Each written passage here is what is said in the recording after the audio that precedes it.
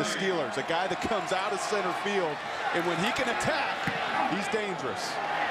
A short kick. Mariani lets it bounce, and it somehow hugs the sideline, and then Mariani gets wobbled.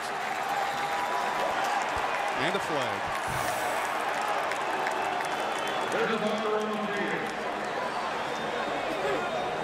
Just unnecessary for the Richmond players to take a shot at Mariani as he waved his teammates away from the ball. We also saw Mariani's teammate come in and give him a little pat on the head.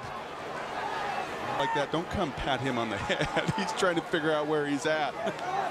For an illegal block, no foul. So they pick the flag up.